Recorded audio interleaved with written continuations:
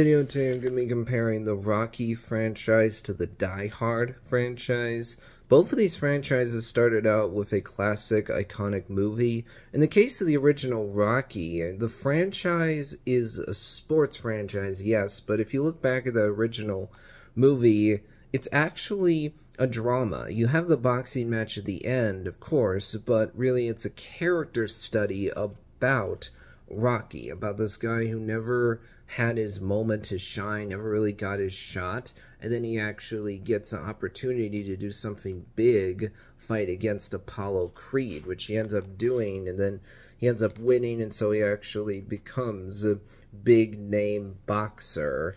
Die Hard is known as one of the best pure action movies of all time. I've seen the first Rocky movie, I haven't seen any of the others right now, and I haven't seen any of the Die Hard movies, so this is mostly based on what I've heard about these movies. When it comes to highest score for each franchise, in the case of Rocky, the first Creed actually is the highest score of 95%. With Die Hard, the highest score is a 94% for the original movie.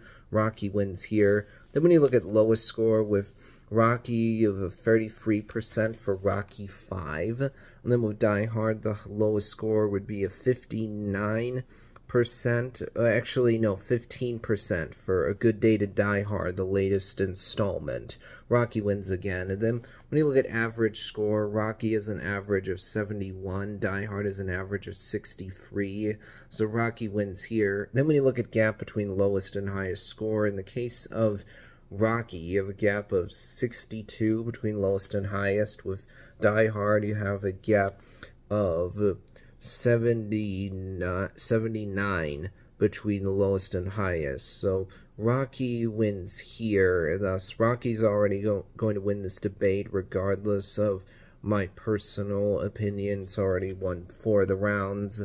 And actually, when it comes to my personal opinion, this one's not difficult whatsoever. For me, it's pretty obvious. Yeah, Rocky's a better franchise.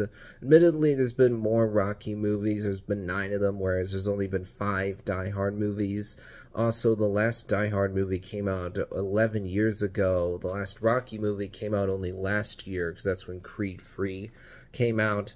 But the advantage Rocky has is just there's been more movies in that franchise that people have enjoyed. Whereas if Die Hard, for the most part anyway, it's been downhill after the first movie. I mean, Live Free or Die Hard actually was well received. That one is an 82%, which is very good. Yeah, Die Hard 2 is fresh on Rotten Tomatoes, but it only has a 69%, which isn't fantastic. It's definitely stepped down from the first movie.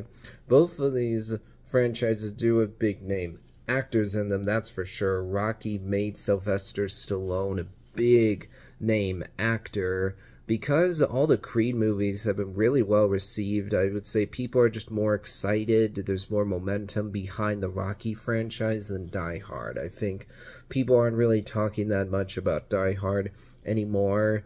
First Creed is a 95%, second Creed 83%, third one that came out last year 88%. That's pretty consistent right there. I like with Rocky that's telling this story throughout all the movies about a guy going through life. You start with Rocky being a loan shark, actually, who isn't a big name guy, and then because of this opportunity he's given, he actually becomes a big name boxer. And then we get to Rocky 4, that right there is a pure product of the 80s, just pure 80s cheese.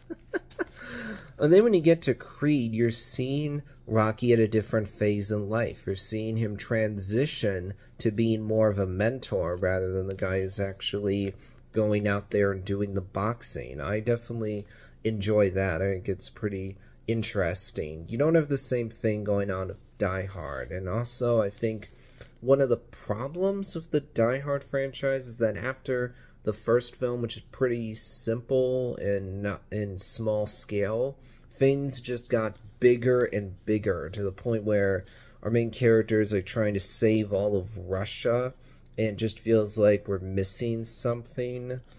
And so I think that Die Hard has certainly struggled since the first film overall to actually continue to keep the quality up, whereas Rocky has been better at keeping quality up. It seems to me like even the not as good Rocky movies are fun to watch.